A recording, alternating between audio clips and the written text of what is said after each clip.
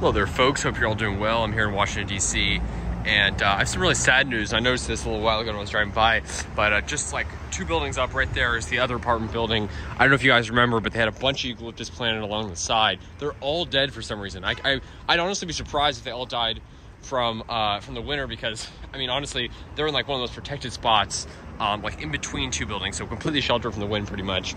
Although maybe it funnels the wind in, I'm not really sure, but they're in a pretty sheltered spot. And also the one in my neighborhood, one of the Eucalyptus cinerea survived, and the cinerea, probably gunnii, some other species there, all dead. Unfortunate to see, chopped down.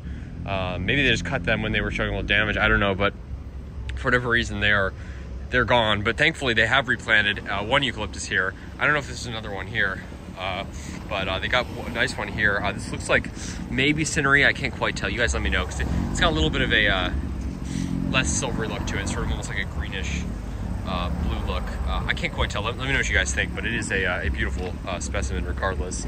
And nice to see. It smells incredible. You rub your hand along here, get the oils on your hand. Just smells unbelievable, like Vicks Vapor Rub, because that's made from eucalyptus oil. Eucalyptus oil just smells amazing.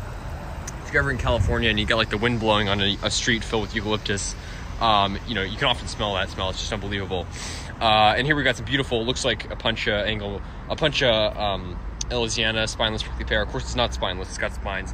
But yeah, my also another thing, which I also just got some amazing cactus books for my birthday, and other palm books, stuff like that. And I'm super excited about that. So finally, I have some cactus literature, succulent literature. And I'm going to try to learn more about that, because I honestly don't know too much about the different species, besides like the more common ones, Puncha humifusa, etc. But you know, beautiful here. These look like the same species.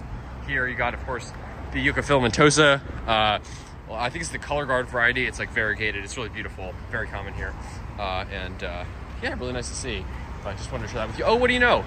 Check this out. Another eucalyptus here. That is awesome. Okay, so we have another beautiful eucalyptus here, and yeah, check this out. Beautiful.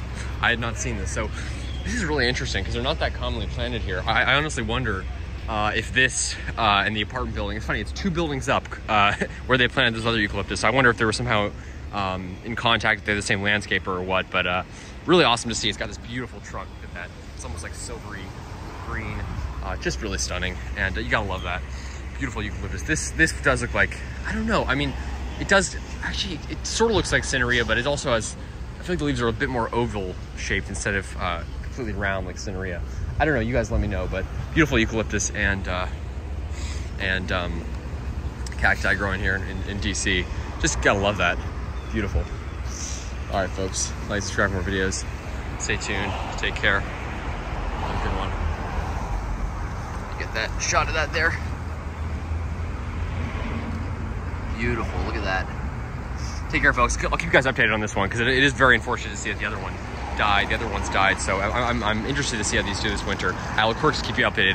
And this is, you know, I can let you guys know, it's a public spot here, so of course I don't mind at all sharing the location. It's Albemarle and Connecticut Avenue. Sorry, Albemarle and Connecticut Avenue here in Washington D.C. This is like probably a mile up from the zoo. The zoo is just down there, so nice climate here.